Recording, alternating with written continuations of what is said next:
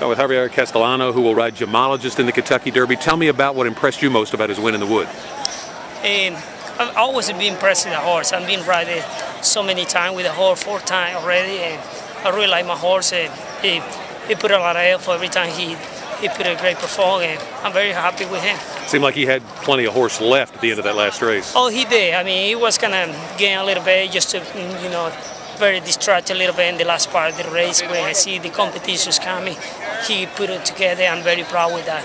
How much of a benefit is it to have had those 2 races over that track? It's a lot.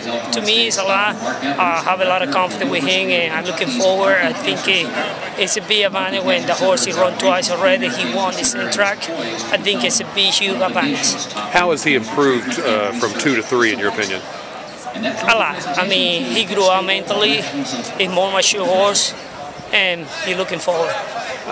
What do you allow yourself to dream about what it would feel like to win the Kentucky Derby? Absolutely. Any jockey like to dream the come true, and the first thing you get the license, the jockey, the first thing you come to your mind. Hopefully I can run the Kentucky Derby, and hopefully I can win too. I'm looking forward with that. Last question, we'll let you go. He's such a big horse. Can you move him in and out of spots if you need to? Is he pretty athletic? It's pretty athletic. It's very ability horse. It's very light feet. You can put it wherever you want.